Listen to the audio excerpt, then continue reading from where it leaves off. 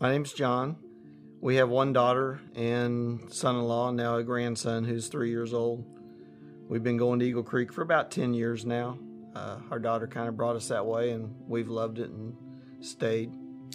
I'm Michelle. We've been married 37 years. Will be this year. Yes, I've known him since I was 15 years old. August 21st was our 35th wedding anniversary.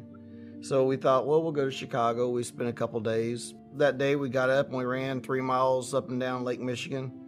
Everything felt great. Well, we came home. The next day I woke up and I had a little bit of tingling in my hands and feet. I'm like, I may have done something in my back.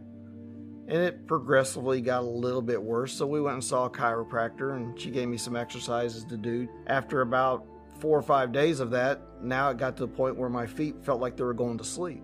So we called the Ask a Nurse and she's like, you need to get to the doctor. Why don't you come in Friday at 2 o'clock? So we go in at 2 o'clock. By now, she's taking the keys from me because I have no control over my feet and I can't drive. It's a little scary. What do you mean a little scary? Let's just say when you slam on the brakes and we about go through the windshield and we're only doing 5 miles an hour because he can't feel his feet. You're just it's overreacting. It's just a little scary. So anyway, I trusted her judgment and let her drive me to the doctor. Before we left, though, I went to put my shirt on and I couldn't button my shirt. I couldn't button my pants. It had gotten to the point where I didn't have any manual dexterity in my hands. So we get to the doctor's office. Dr. Orlando walks in and he goes, I know you've got neuropathy in all 4 quadrants. I just don't know why. We need to get you in now. I had to get a wheelchair to load him out of it because every second of every moment he was losing his ability to walk. And it was very frightening. So we get into the hospital. We did a CAT scan, a CT, and a chest x-ray a back x-ray the first night. This young neurologist walks into our room. He gives me the old 1 foot in front of the other, and that's just not happening. You know, I'm walking a path about that wide just to be able to stand up. I mean, I'm just literally sobbing. I mean, I can't even talk. And that's probably the first time I really started getting a little bit concerned with seeing the look on her face, because I have no idea what she's seeing or reading. And then he goes, what I think you have is Guillain-Barré syndrome, GBS. And you're like, what is that? The rest of that day we had an MRI, a chest x-ray, a port put in my chest, an MRI, and in the middle of the MRI they decided to do a spinal fluid tap. And by 9 o'clock Saturday night, we started the first treatment.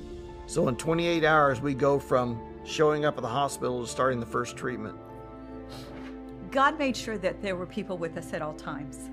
Doug and Lisa, who have been our friends for 30 years. 30 years. They were coming in from out of town. They immediately came up to the hospital. John's brother and his wife were coming back from Springfield. God just never left us alone. At one point, John's mom is there at the hospital. And John and Linda. Yeah. Drake are there.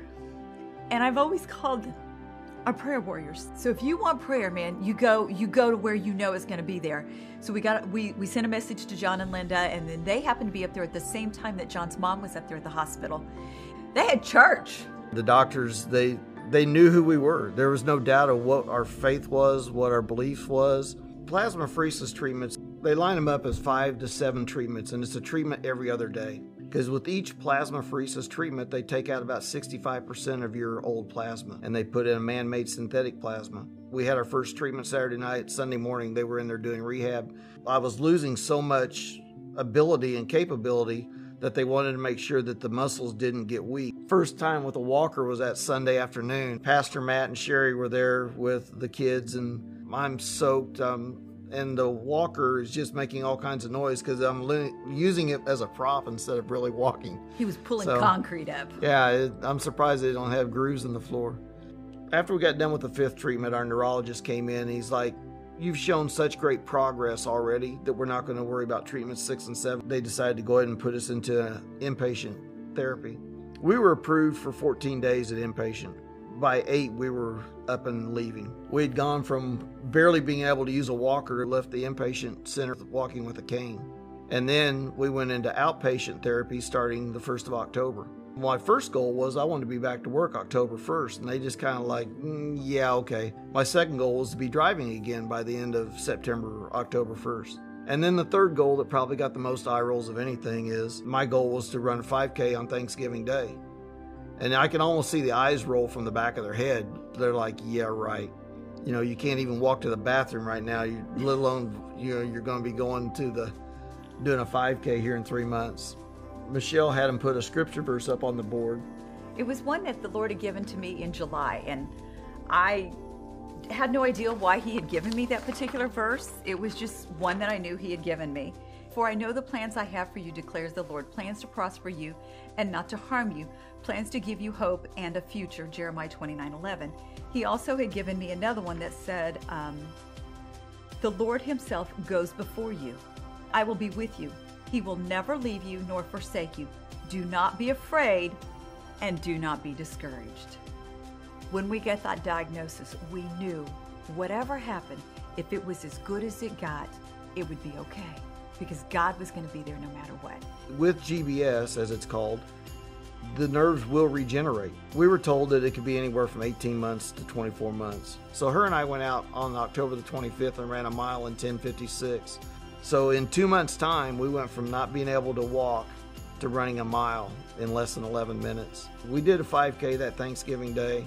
It was actually a minute faster than I had done it the year before. And I ran 3 5Ks in that first year. And each time I ran one, it would be about a minute or two quicker than the one before.